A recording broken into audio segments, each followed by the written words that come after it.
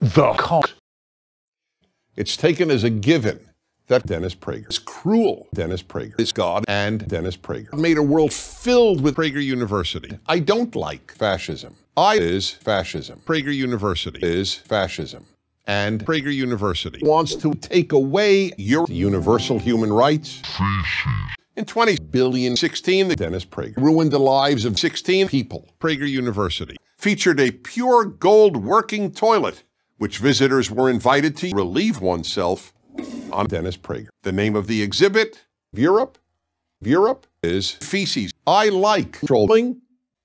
Now, please consider making a donation to help keep our videos free, or I will never again see anyone I love. I don't love people.